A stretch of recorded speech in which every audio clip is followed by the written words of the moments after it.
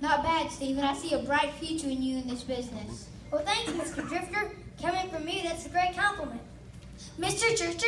You mean D.W. Drifter, the greatest silent movie director of all time? You rang?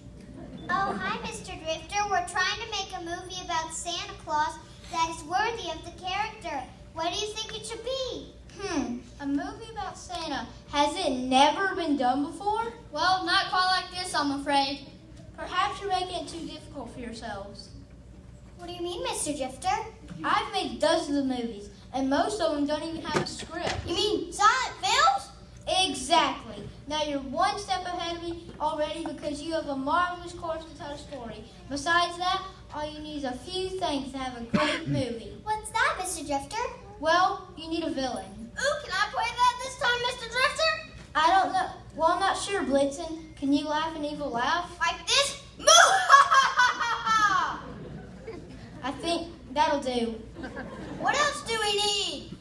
Well, we need a victim. You know, a damsel in distress. Oh, I can play that role. It's Shawana Snowflake. What? Help! Help! Somebody save me, please! I'm in danger here. I'm a damsel who's in danger here. Help! Help! Somebody save me, please!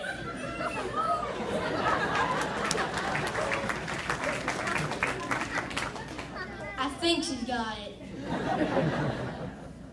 And of course, you need a hero. Well, that has to be Santa Claus. Oh, let me play that role. I know I can save a damsel in distress.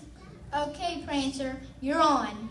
Are we ready? We're ready! Then let's make a movie. Almost silent movie, heroic Santa, damsel. Help me! Help me! Tied to a railroad track by an evil villain.